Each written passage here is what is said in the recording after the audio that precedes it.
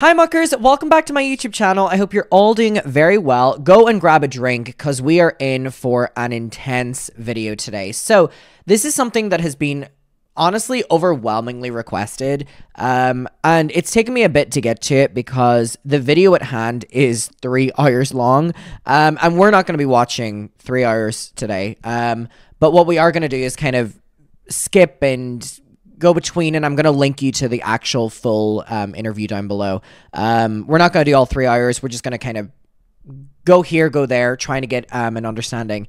I have watched this once through a couple weeks ago, and someone messaged me last night, and they were like, Adam, you didn't cover it. And I was like, oh, that's true. So I'm going to do it now. So basically, the niece of Jodi Hildebrandt has spoken out about everything, and it's really intense. A lot of people are speaking about it, still speaking about it, and we're going to get to it. So this is Jessie Hildebrandt. She went on Mormon Stories podcast, I think it is. It's from a month ago. A lot of people have been talking about it. It's nearly 1 million views on YouTube, and it is very, very, very insightful. Again, we're going to watch little parts here and there of it, and I will link the entire thing down below. But let's get into it. I hope you're all doing well. I hope you all have your drink of choice. Tonight, I am going for a Diet Coke. Okay, Jessie goes by they, them. My bad. So I have a Diet Coke tonight. This is my little treat of choice. All right, so we will start to hear what they have to say about their Aunt Jodi. And as we're all aware anyway, Jodi is the worst person. But hearing their perspective of it, specifically being the niece, I mean, how much closer can you get than family? So let's hear them and let's get into it. All right. To talk about it, and it has to be, and I think it has to be talked about for any sort of healing, individually or collectively. We have to talk about these types of things for anything to change. Absolutely. Well, it's still an act of courage to realize that by speaking out publicly on behalf of yourself and on behalf of potential victims. And by the way, Jessie, they decided to speak up on this a month ago, like almost 2 months ago. So this was whenever things were only starting to hit the media. So for a family member to speak up like this was very, very, very brave. Elsewhere, not just of Jodi, but just generally, it has the potential to really strain, harm, or even ruin family relationships. And so I just want to start by giving you, joining with our audience and thanking you, Jessie, for raising your voice and speaking out. Well, thank you for having a platform to do so. I really appreciate it. And I know that a lot of people appreciate it. Well, thank you. Well, it's also important, I think, to mention that your story is a very Mormon story. So you very much fit as part of the program. Really quickly, is it okay if we just plug what you do? And I tagged you on Instagram, but just tell everybody a little bit about who you are and what you do, because Sure, maybe when someone would first look at you, they would say that Jessie, they can't have a Mormon background, right? No, I know. When people find out, they're typically pretty surprised. I tattoo. I'm a tattooer here in Seattle. I do American traditional. I love tattoo artists. Back here. I'm a gym rat. I run. I'm a climber. I love art and music and culture, and I love to learn. And I'm kind of a grandma, honestly. Like I'm like a up at 6, in bed by 10, making sourdough bread kind of person. Like very much a cottagecore goth, if you will. But yeah, I grew up in the church. My family's still very much involved on all sides. Both of my parents come from large families, and pretty much everyone is still very much involved. And I was in it. I believed it real strong. Even when all this stuff was going on with Jodi, which I think made it so much worse, is because I was internalizing it, I fully believed that this was God's will. And if I just put myself over to the Lord, if I just prayed more, if I was more faithful, that all of this would end up being for good. And that I needed it, that I truly needed everything that Jodi was doing. I deserved, and I needed it. So yeah, I was... Such a scary way of living when you feel that you need to have the approval of any sort of higher being and you feel that you are not enough. So you're constantly chasing what you can't achieve, specifically when you're doing it for family members or family members are pushing it on you. I think it's one of the most dangerous things mentally. Specifically as someone who's very, very, very young in the fundamental years of their development, which Jessie was, and all the family members were. As we're aware, Jodi was the family therapist for Ruby Frankie, Kevin Frankie, and their kids. And basically Jodi came in and flipped shit. you know, changed everything, changed the rules, and it really became this close-knit bond with Ruby Frankie, and the rest is unfortunately history, where it just changed for the worse when Jodi came in, and that is equally Jodi's fault as it is, you know, Kevin and Ruby's as well, because there are kids involved. There's a level of responsibility for all of the adults here, but this is why hearing from a family member of Jodi to me specifically is really, really, really interesting. Grow up, Jesse. Where did you grow up, and then kind of what was your Mormon upbringing like, if you're able to share? Sure. So I was kind of split between Northern and Southern California. I grew up half until I was like 8 in Gilroy, California, which is a little town outside of San Jose. And then when I was 8, we moved to Corona, California, so Riverside, Orange County area. And there, I don't know if a lot of people know this, but there are a lot of Mormons in Orange County and Riverside. There's so many Mormons in Southern California. I grew up in a pretty Orthodox family, very, you know, no PG-13 movies. You can only watch the Living Scripture shows on Sundays. Everything, you know, you fast every month. Modesty was super important. You know, no caffeine. No, we didn't drink sodas. We didn't, you know, my mom was a stay-at-home mom. My dad worked. Very traditional family dynamic, which also plays a big role into the things that happened. The patriarchal familial structure. How many siblings, and where were you in the birth order? Yeah, I have 2 older brothers and a little sister. So there's 4 of us. Okay. Eldest daughter. You know, there's a whole bunch of stereotypes and things about that. And yeah, both my brothers served missions. My dad served a mission. 2 of my siblings are married, have children, living temple marriages. Yeah, all temple marriages. Faithful people. Okay. And if you had to think about your Mormon childhood, like preteen years, would you characterize it as relatively happy or not? Yeah, I would say so, especially when we lived in Northern California. My mom. By the way, I do want to clarify as well, just in case for new people coming in. This is not the daughter of Jodi Hildebrandt. This is Jodi Hildebrandt's niece. So whenever Jesse is speaking about being raised in their stories, this is not necessarily immediately speaking about Jodi. This is speaking about their upbringing. This is Jodi's niece, not Jodi's daughter. I do just want to get that out of the way first and foremost. We do get to hear about the family dynamics, but this is not Jodi's daughter. I was very much the classic homemaker, crafts, cookies, cooked, you know, it was very fun and involved in my childhood. Things started. Wait, Daz is saying use non-gendered terms, but the reason I'm not is because Jesse isn't.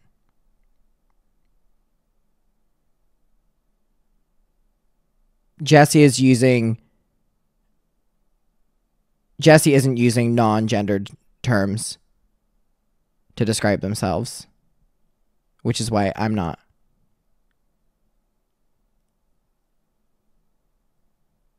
Daz, come on. Shifting. But anyway, thank you. Anyway, don't worry. Yeah. When I hit my preteens, like 11, 12, a lot changed. Even a little bit younger than that, like 5th grade, everything kind of started shifting. But yeah, before, I mean, this is not, I mean, I guess. Y'all better leave Daz alone. It kind of relates to the church because this person was in the church. I was just severely bullied. And then that, you know, all the problems and issues that go along with that. And you were bullied by like a fellow member of your ward? Yeah, my best friend, actually, female dynamics are very, very strange and very complicated. Yeah. And bullying in that way it's very psychological. And so there were a lot of like psychological things going on that also the people were aware of and did nothing, which is going to be a very common theme in this story of put my blinders on, not my problem, or hopes and prayers, God will sort it out. Okay. I think that's such a upsetting thing to hear whenever someone is talking about we're gonna skip on a little bit to Jesse's dad and Jodi being siblings and Jodi's childhood. Again, I said we're gonna kind of skip along, and I'll link down below and you can go to everything if you want. But if you're being severely bullied and being like, oh well, this is God's plan, it's like, what an awful way to live. It's like, oh, no matter what happens to you, like, ugh, please, God has a plan for me. Like, anyway, so let's jump a little bit ahead. Their father with my grandfather, Jay, and they had a pretty wild childhood. I mean, my dad is the eldest of 7, so he was born in 1960. My grandpa Hi, Lucy, if you see me in Mucker's chat when you watch this on YouTube. Hi, Megsy. Was a colonel in the Air Force. They lived in Tripoli in North Africa for a number of years. And I also want to say, like, the grandfather that I had was not the father they had, and I know that. Like, the person that I knew was a soft little marshmallow man, like that read Shakespeare. I'm certain that's not the experience they had. But yeah, my grandfather was a military man. My grandmother was a force to reckon with. She I would say, in my experience as a granddaughter, not maternal in any way, shape, or form. Hard woman. 5'10", 5'11", tiny powerhouse of a woman. Terrifying. My father's brother, there was a death. It's so unfortunate that most of what they're describing here when it comes to family members is like words like terrifying or scary or, you know. A sibling death that happened. And I know that had yeah, the grandmother we're currently speaking about is Jodi's mother. Yes. Very immense emotional toll on my grandfather and my grandmother. But my dad and Jodi they're pretty far apart in age. So I don't even know how much of their childhood, like how much crossover there was. Because Jodi, I think, is the youngest or second youngest. I can't remember if Roman or Jodi is the youngest, but there was a pretty big age gap. I don't know about Jodi's childhood. She would say things, but again, I don't know what is true or what isn't true. She made really wild claims about siblings, about my grandfather, about my grandparents, from what I understand, fostered children from the Navajo tribe because they lived in Arizona for a long time. She made claims about the children that they fostered. But Jodi started, from what I understand, Jodi started this whole process of like destroying people's lives, I think, very young. I know that she like... Oh, fuck. Jesus Christ. This is a family member, by the way, the niece of Jodi Hildebrandt, saying that from an early age, I know that it was Jodi's mission to destroy people's lives. Like, that's what Jodi did. Fucking hell. Was trying to ruin someone's, like a teacher's life. And again, this is really hard. I don't know if there was truth to this. But I think she was like trying to get a teacher fired when she was in high school. And she got her therapist's license taken away. And I don't know if if it started out as truth, as like she was doing something that that needed to be done, and then that spiraled into what she's doing now, or if this has been like this type of behavior from the beginning. I don't know. From what you know, did Jodi have a normal teen? Were Jodi and your dad raised in Southern California? Was it in Utah? And was there anything disturbing or troubling or abnormal about Jodi's teen or young adult years that you're aware of? There's speculations about her that I don't necessarily want to feed. But do you think she had a normal developmental Mormon childhood and young adult years, or do you know anything about that you are able to share? I don't really know a lot. I know that something that my grandfather told me, because I lived with him. I lived with my grandparents alongside living with Jodi in the beginning, like when I first moved, like when I was first left in Utah. And my grandfather was also my 8th grade English teacher, and so I've always had a really close relationship with him. He told me that if he could redo the way he raised his daughters, he would, and that he felt like I was like a redemption for that. This is before the abuse got really bad, so I think he would probably not agree with that anymore. He passed away a number of years ago, but I don't think so. She was a basketball player. She was like a really good basketball player. I don't think she had a lot of friends. I don't know if she had a lot of friends, but nothing. I don't think anything abnormal. She was raised in Tucson, Arizona. I think that's like the only place that she lived. At that point, my grandfather, I believe, was working in prisons. He taught in prisons for a long time. He helped inmates get GEDs, and he taught like woodwork, and he was like a Shakespearean, so he loved Shakespeare, so he would teach poetry and Shakespeare to inmates. I believe that's what he was doing at that time. I could be wrong, but I think that's what was going on. So this question is probably going to sound out of left field for some people, but I think I feel okay asking it. Basically, whenever, it's well established that Jodi Hildebrandt has used a lot of homophobic, anti-LGBT, almost hate speech in her therapeutic practices. Yeah. And then you combine that with reports of how she treated men specifically I was about to say, one of her main things, other than all of that, is that Jodi Hildebrandt, if you're a man, Jodi Hildebrandt hates you. Like, it is one of the most insane, like, the stories I've heard about Jodi when it comes to just men is crazy. Like, is just crazy. Like, she will get her way into households and do everything in her power to get rid of the man. Like, oh, my throat making a Diet Coke noise. Like, she will do everything in her power to get rid of the man, like, regardless of what it is. And allegedly, I've, like, heard a lot of things behind the scenes, fucking just doing a little bit of digging and also speaking with people who have written about this, where allegedly she's done some very, very, very manipulative, let's say, planting some things so that the man is forcefully removed from the house. Allegedly, it's just a little, I don't want to say too much because it's like, I've only heard two journalists say the story, but, you know, there are stories floating around behind the scenes where she is planting things so that the man is forcefully removed from the house. It's crazy, her distaste for men. Obviously, a lot of, you know, other kinds of people as well, specifically minorities, but, like, just fuck me. In her therapy practices, and then you combine that with the information that she apparently has a real history of dual relationships and inappropriate relationships with the women in the couples that she's counseled. There's a lot of wondering whether a lot of her unethical therapeutic practices stem from some sort of repressed same-sex sexuality, which we are LGBTQ affirming on Mormon Stories podcast. But I think it's fair when you see so much hatred towards the LGBTQ community, sometimes that is actually just repressed, same-sex sexuality. Is there any information you have about that, or is that just purely something you can't speak to, really? I can't really speak to it. It's something that, I mean, I thought it's all speculation. Yeah, okay. I've thought that since I was a kid. That what? That potentially she was queer. And I am queer, so I'm for it. I think it's great. It's real great. Waters are warm. But I have no idea. She did say something to me when I was living with her that was very strange, because I've known I was queer since I was like 7, and it was like experimenting with girls and friends since I was 7 or 8. She knew about that, and it was very bad. It was very evil.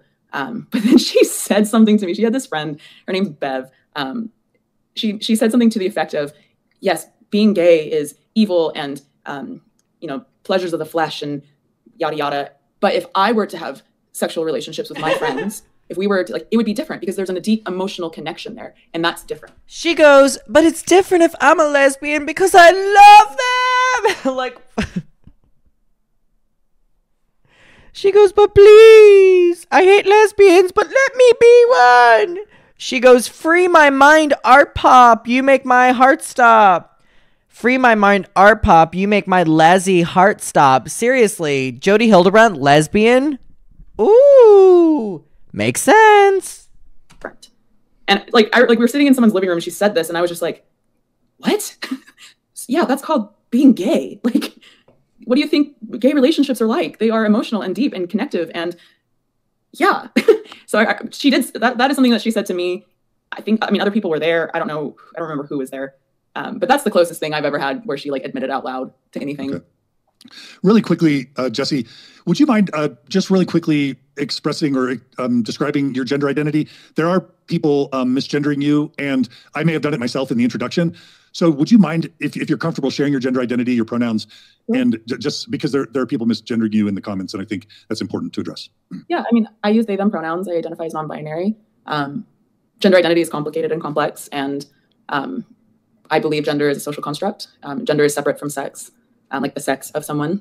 I think that there are certain terms that I use, like biologically, like I'm biologically female. I know that, and there are certain like conditional or like experiences, cultural experiences that are specific to the female experience. When I reference like being raised, as I was raised, I was conditioned female, and so all of the experiences are within that scope.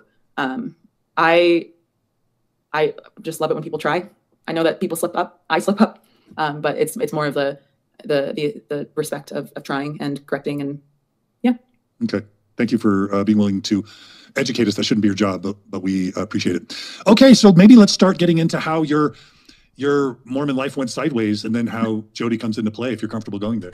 All right, I do want to go to. I wanted to go to this part right here.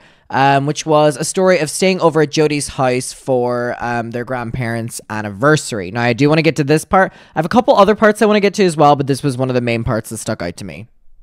Later, it's 10 o'clock at night, 11 o'clock at night, maybe even later.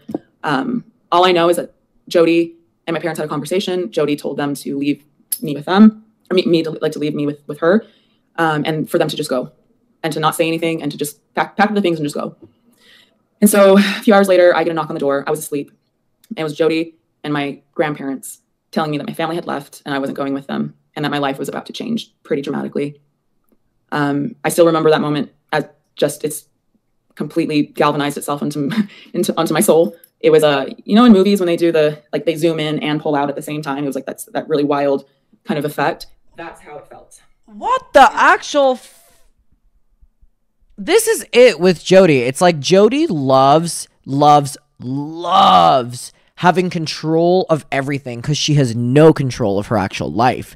So she likes having control of every other person's life. And here we see her doing it to her niece. It's like, yeah, everything changed in that moment. And then in the beginning, the restrictions were lighter, but everything was revolved around my worth. So anything that gave me a sense of worth, I was not allowed to have anymore. I had really long hair that I loved. Had to cut it all off because it gave me a sense of worth. Going to school gave me a sense of worth, not allowed to do it. I was homeschooled for, I think, about half a semester until I was not allowed to go to school at all. And I was very good at school and I really liked school. But again, anything that gave me a sense of value or a sense of worth, I wasn't allowed to do because it was ego and it was. What do you mean? Okay, so you like school, you're not going anymore. You like your long hair, not going any. It's just, it is so. And you know what's so scary about this? That this was what, would you assume? Like, I don't know what age they are. I don't want to assume, but I'm getting like early to mid 20s, right? So assume 20 something years ago, right? Jodi was doing this. Fast forward 20, something years now. This is what Jodi's doing, where we're told that Kevin Frankie had to leave the house and the kids, had to just be under Jodi's control. Ruby Frankie's kids. It's like, what is it with needing proper full control and having nothing but full control? It's scary. Distraction from the darkness that was inside me, the shame. And it's so darkly ironic that her whole thing is about shame. Like her whole therapeutic modality is contingent upon this idea that shame is so bad and evil. And that's what's causing this issue with mental illness and the issues of your soul. It's just, if it wasn't so horrible, it would be funny.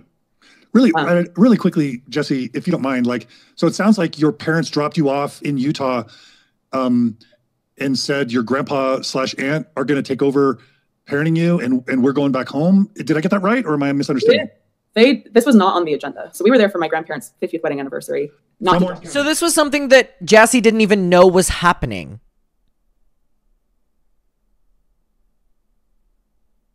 Does it sound as random to you as it does to me?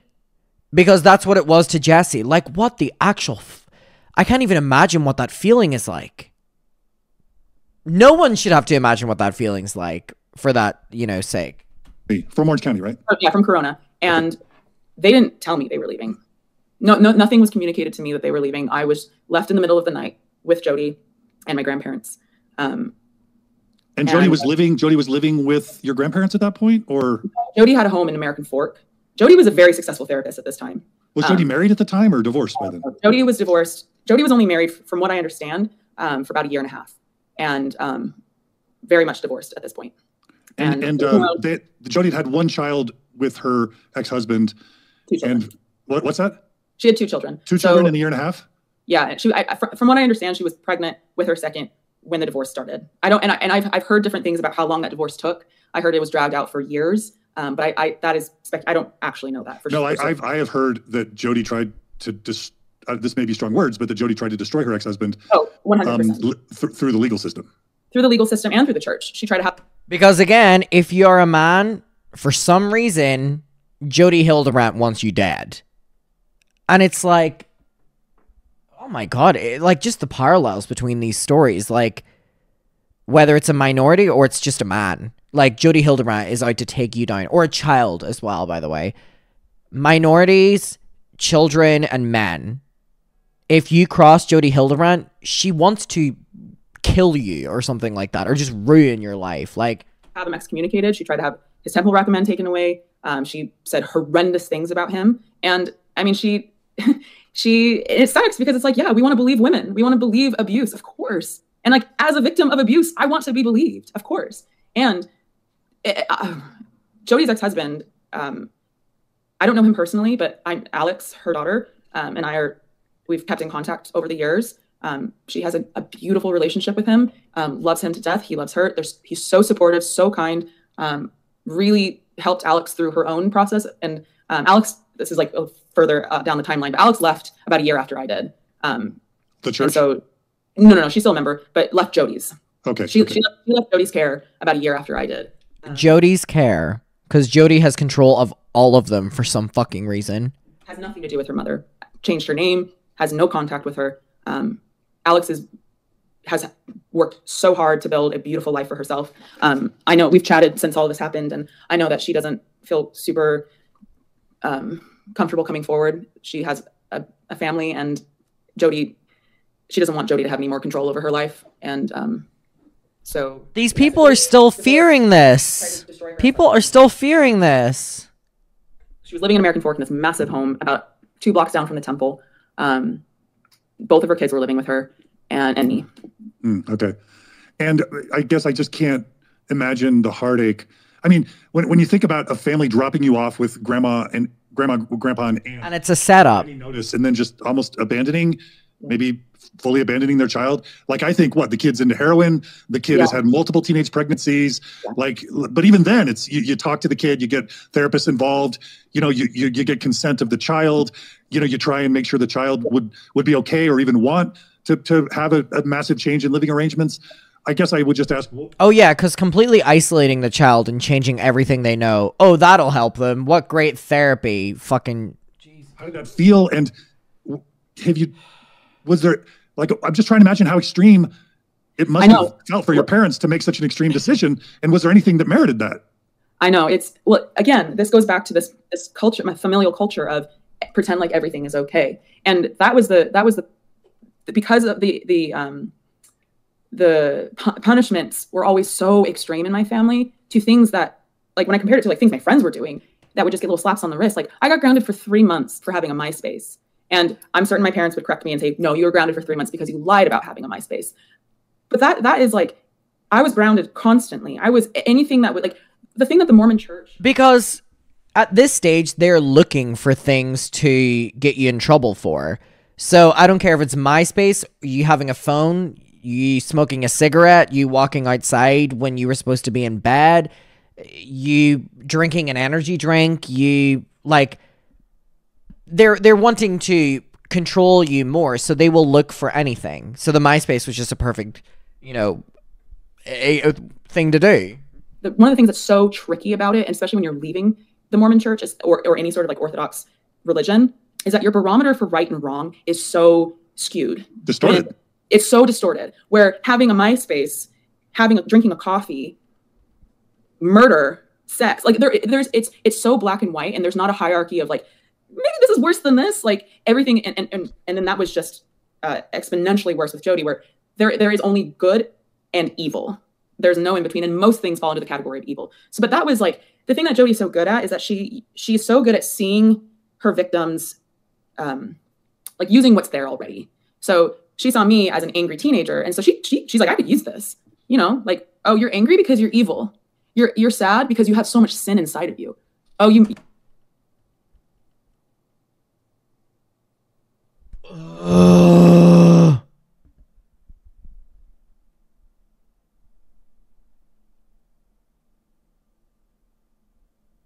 It's just like the most.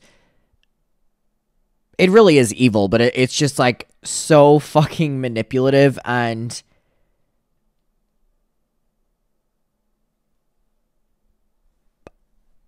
I actually don't even have words for it. You've kissed girls?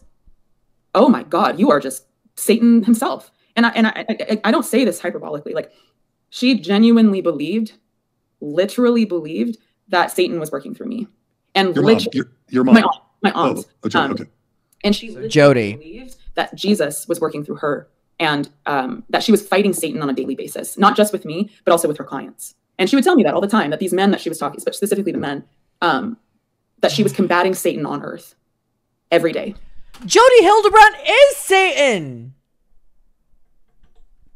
And that was like, you know, and I believed all of this. So I was like, wow, like my aunt's powerful. Like she's fighting Satan. Like, yeah. Wow. And this is, as far as I understand it, over the past 20, 30 years, the most recommended therapist in the Wasatch Front by the Mormon Church, because every single person that's reached out to me to tell a horrific story says that it was their bishop that recommended Jodi Hildebrandt, because Jodi must have been on a list. And Jodi would always begin her engagements with clients, Mormon clients, saying that she had direct relationships with Mormon apostles, that she was influential in the church developing its mental health programs. Oh, yeah. So, okay, the mental health programs. She had a meeting, I don't remember what apostle, but she went into this meeting, her story. She just told this to people like my grandparents and I, going in, like banging on his desk, talking about the evil, not just the evils of pornography, but the destructive nature of shame, which is just so ironic.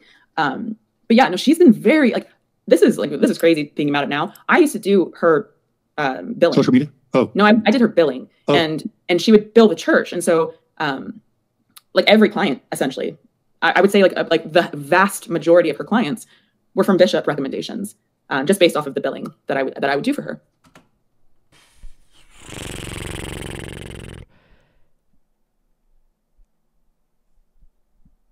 These religious setups, you know, spiritual setups, not all of them, but some of them are just they're just built on the grounds of corruption. I'm not saying it about all. I'm not saying it as a blanket statement. I'm saying it about some, if not most, are built on the foundation of corruption and trying to manipulate and control. Because in the Mormon Church, if somebody can't afford a therapist, tithes and offerings might be used by the bishop, who recommends, you know, his ward members to Jodi. He would then foot the bill. So the church was funded. So the Mormon Church was funding Jodi Hildebrandt's wealth and success and power. And the church knew, at least my local ward, Bishop Bangeter knew what was happening. And this is getting a little ahead of the story. Religious extremists use fear tactics to control. You said it. People in the church in my ward started becoming very nervous about what was going on. They were becoming very concerned with just my physical, like what I was looking like in the church. And they went to Bishop Bangeter and voiced their concern about they're like, something is wrong. And Bishop went to Jodi and told her, gave her the names of these people. And she would have, what she did, I had to, the reason why these people thought anything was wrong, according to her, was because I was emotionally manipulating them into thinking that. I would go to church and wear a long face and manipulate them into feeling sorry for me, which was a very common theme about through the entire process of living with Jodi, was if someone liked me, if someone felt sorry for me, it was all because of manipulation. And I was a masterful manipulator. Constantly, I was told this.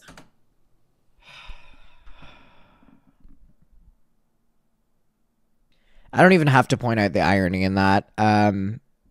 But it's just so disturbing that this person, Jodi, was so successful in the world of therapy and still was up until a couple months ago. Constantly. To the point where, I mean, I believed it. I was like, you're right. I must be this horrific. And I was already believing I was evil because I was gay. And so if she plays into things that are already there, she finds the hot point and then drills into it. And she does this. I almost guarantee anyone that comes forward with a story about Jodi, this is what she did. And so I had to go around. We drove to all these people's homes, and she sat me in the car. She told me exactly what I was going to say to these people. She coached me on every word, and I would go in and I would have to apologize to them for manipulating them into thinking that something was wrong.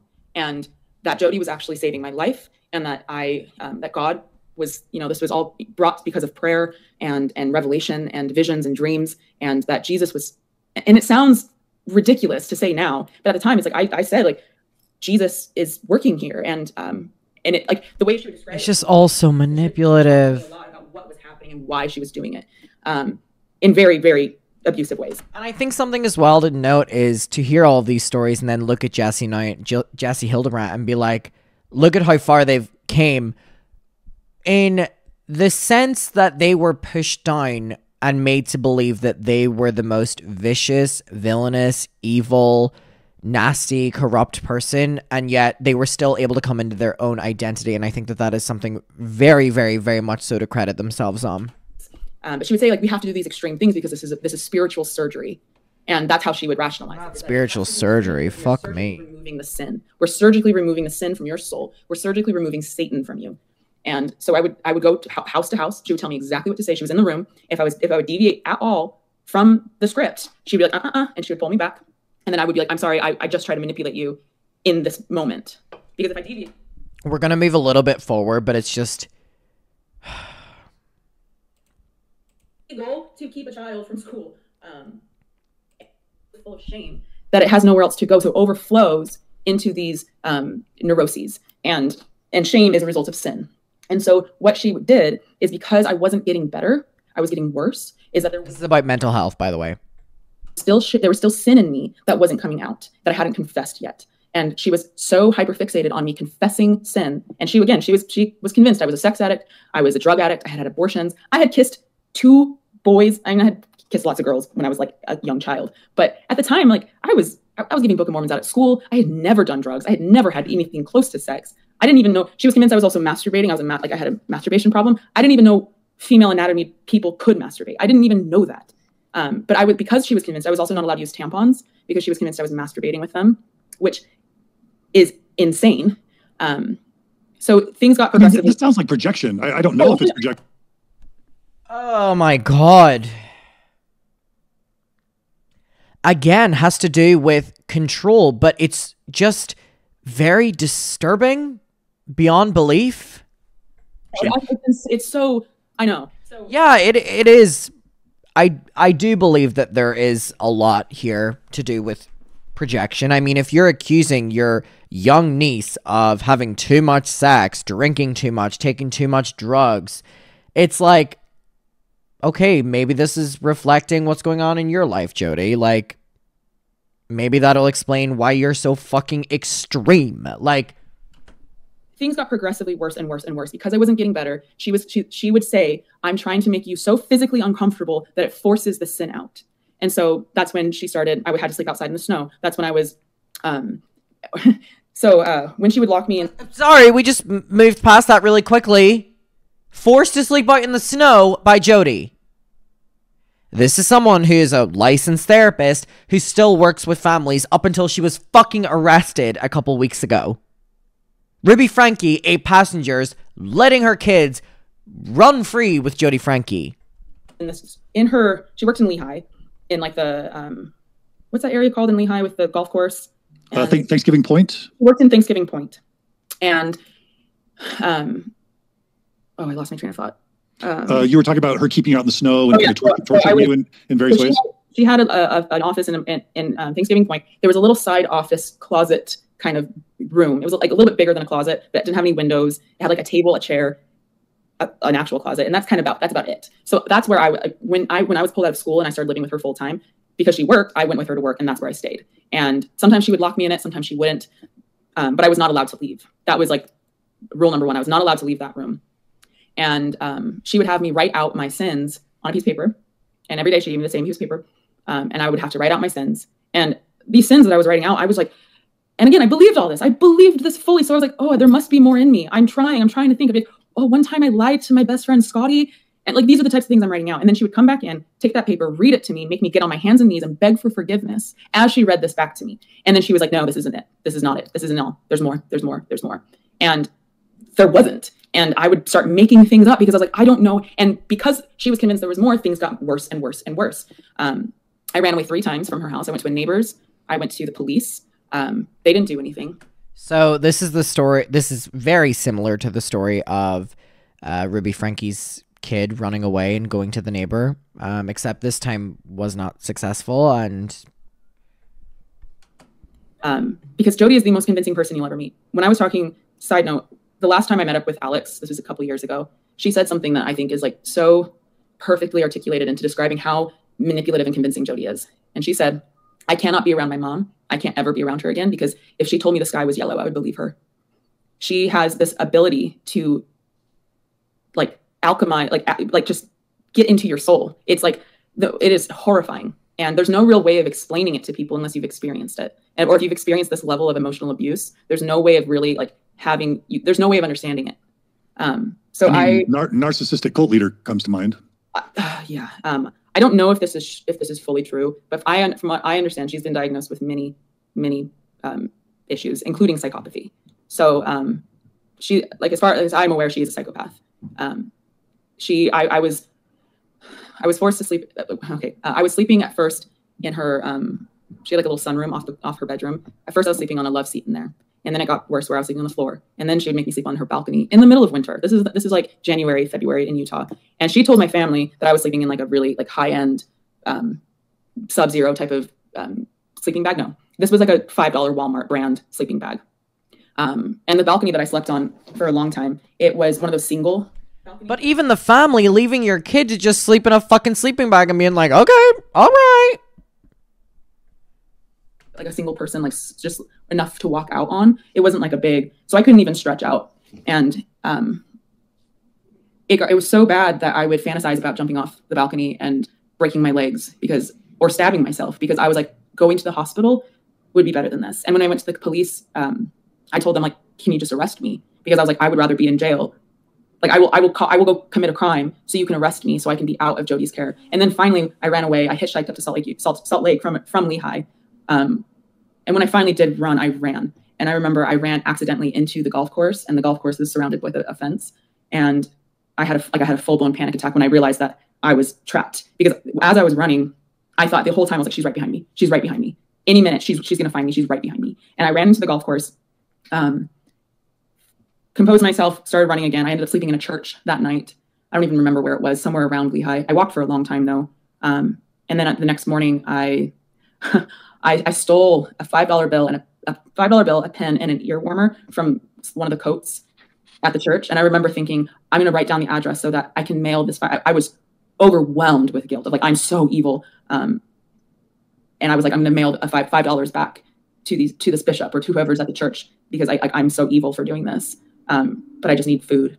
And I ended up getting picked up by someone who ended up being the sweetest man ever. And him and his wife got me a pair of sweats. I was also like wearing a skirt. I had the jacket that I had. Oh my God. Sorry, I'm not saying much. I'm just trying to process this, but oh my God, like, again, we have a story of someone within Jodi's care feeling that the only way of living is escaping. I mean, recently with Ruby Frankie's kid, and now we're hearing with Jodi Hildebrandt's niece, literally escaping to try to get to a different city or trying to get arrested so that would be better than going back to Jodi. It's like, and yeah, they are very lucky that they got picked up by someone safe. I mean, you've got to be very careful. But I mean, that further proves like the point of absolute desperation. Like, I really do just think that is the point of desperation is very much so shown here. Very, very, very much so shown. Very much so shown. Okay, so we are going to finish this topic, and then we are going to, so this is what we're going to do. We're going to finish the story of running away. We are going to go to this part about, where is it? Jodi was actually put on parole because she violated the HIPAA Act. And we're going to finish it on that. But there's just, to know that this is who the church was endorsing as well, and to know that any kids had to be at the hands of Jodi Hildebrandt, whether it's literally her family or just any other family, and as recently as the 8 passengers, it's so scary that it took so long for her to be arrested, and I hope she is behind bars for the rest of her life. I hope that she is behind bars for the rest of her life. For the rest of her life. It was because Jodi would take my jacket away after I started running, like after the first time I ran away from her office. But what had happened was her colleague had found a this big rain jacket, windbreaker, reversible jacket in the parking lot and threw it in the room that I was staying in, that I was like isolated in. And it wasn't, I up until like this very moment, I don't think it was intentional, like to give to me. But now that I think about it, I'm like, I wonder if that was the case. But she put it in that room because they found it in the parking lot. And I remember the door was open. I have a jacket. I need to run. I need to go. And I remember that moment so vividly of it is now or it is never. I'm not getting out of this unless I leave right now. And I didn't think twice. I grabbed the jacket and I just ran and ran and ran. And I had a skirt on. I had moccasins on that my feet were coming through the bottoms. I'm certain I looked horrendously unwell. I had lost tons of weight. My stomach was eating itself alive.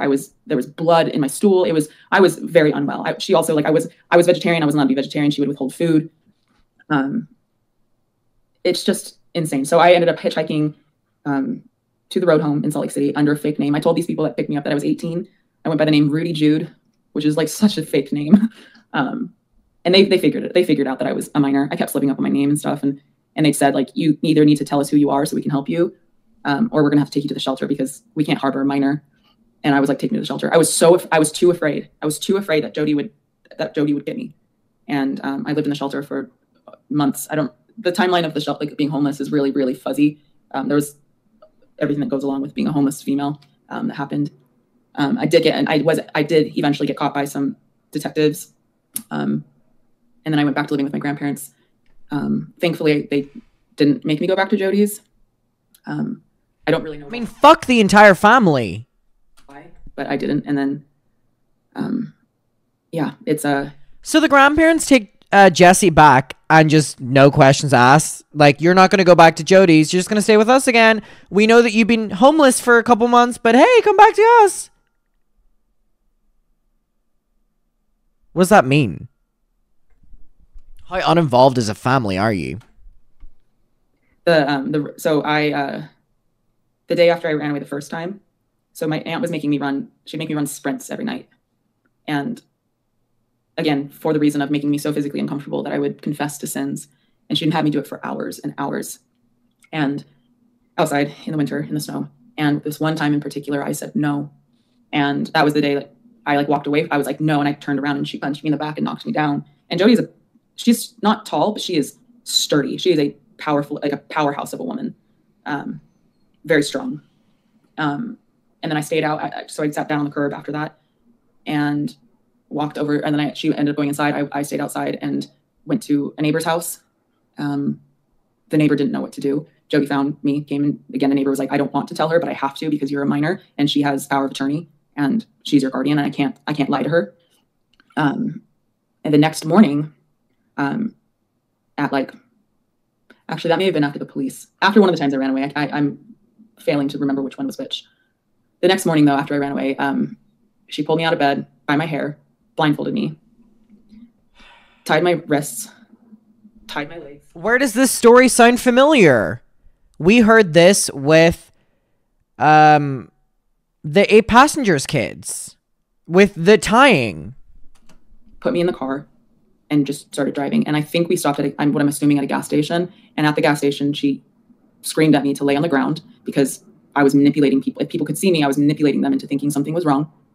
So I laid on the ground of her car and she drove for what felt like hours into the mountains. And my other grandparents, not my dad's parents, but my mom's parents, parked. I found this out afterwards. Were parked at the base of the mountain to make sure I didn't run away. And she had me run up and down for 6 hours. Up and down and up and down. And the other part about this. Oh my fucking God. About as much is that I want this woman behind bars for the rest of her life, living the most miserable experience ever. Some of the time you're evil and horrible and wrong. And the abuse is almost unbearable. But then there are moments where you're rewarded. All right. We're gonna finish it on the Jodi violating the HIPAA Act. Let's get to this. Basic client confidentiality rules in really egregious ways, right? Is that? Yep. Okay. And the Salt Lake Tribune wrote an article about her in 2012 about this. And I was 18 or 19 years old. I made a public comment on the article online using my full name. And I said something to the effect, the comments are no, because it's been archived, I can't see the comments anymore. But it's something to this effect of, Jodi Hildebrandt is my aunt. I used to live with her. She's a monster. I can promise you this is not the last time you will hear about Jodi Hildebrandt. And everyone in my family saw it. And I guess what happened is that Jodi dropped, I didn't know about this until years later, but apparently after I made that comment, and I was also in the process of finding a lawyer to take her to court. I was getting ready to sue her for child abuse, and to go down the route of criminally charging her. What happened was she, I guess, dropped off her son at my grandparents', like in a tizzy, and left the country. And for for how long I don't know, and I don't think she even knew, but she just left the country after that comment. And the way that my family saw it is I was again ruining the family, and I got because everyone's to fucking blame except for Jodi. a letter. And my dad is not practicing anymore, but my dad is a lawyer. Was a lawyer for a really long time, and so I have an email from him. I looked it up a couple days ago. I haven't read it since I got it in 2012, and it is horrifying. But my dad wrote me this email telling me, like, what would your family think? What would everyone that knows you in Corona, what would they think? Like, you publicly shaming this person is just, deeply embarrassing and I hate this entire family. Immature. And regardless of how you feel about Jodi, like, this is no one's business, and now you're making it public knowledge. And this is like, think about your siblings, think about your cousins, think about your aunts and uncles. Oh, the fucking manipulation. The amount of shame. And I ended up not pursuing it because of that. And my dad also was just like, this is going to destroy your life. If you pursue this, it will destroy your life. And he's like, I say that as someone that saw it happen. The legal system going down this route will ruin you. Not like, oh yeah, let me support my child and help them bring to justice. Fuck the dad. Horrible monster. No, what would people think about you? What would your family think? What would your neighbors? What would the people in Corona?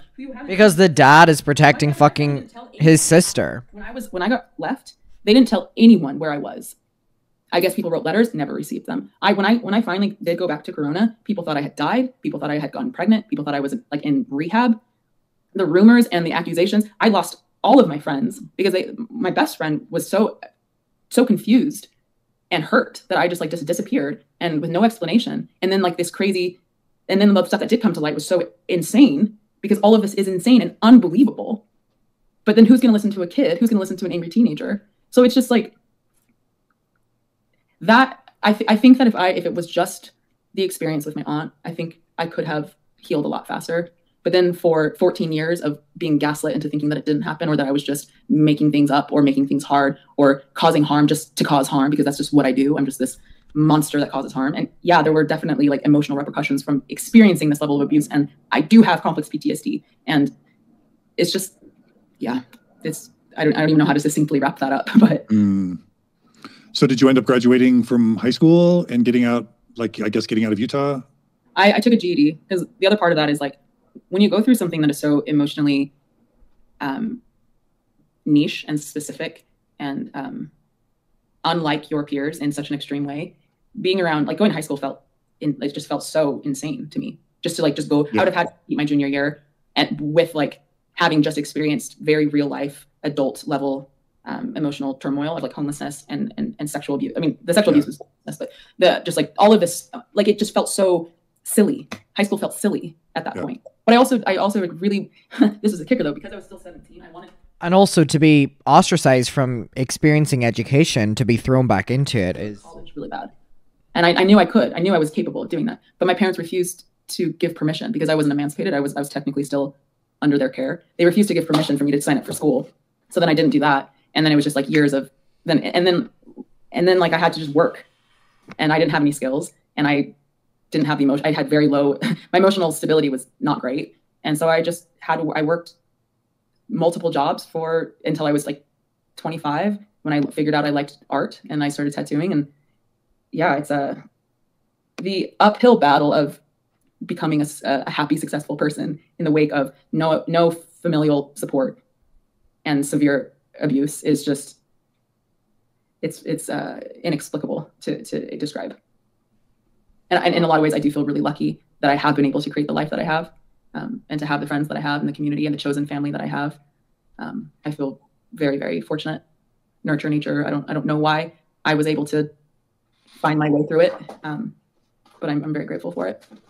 So did you end up leaving Utah, escaping? I do kind of want to end it there, because this is getting a lot, because it's real life. I will link the entire thing down below if you want to go watch it, and send Jodi Hildebrandt some love. I really do think that is a great point. Like, it's like Jesse was the one that got abused, and then it's like, oh, well, you know, praising them for coming out on the other side of it and building a life for themselves. Like, Jesse shouldn't have been put in that situation in the first place, that they have to, like, you know, come out on the other side of it. But they did, and they have this whole new life and whole new friends, and it's like, jodi is just so disturbed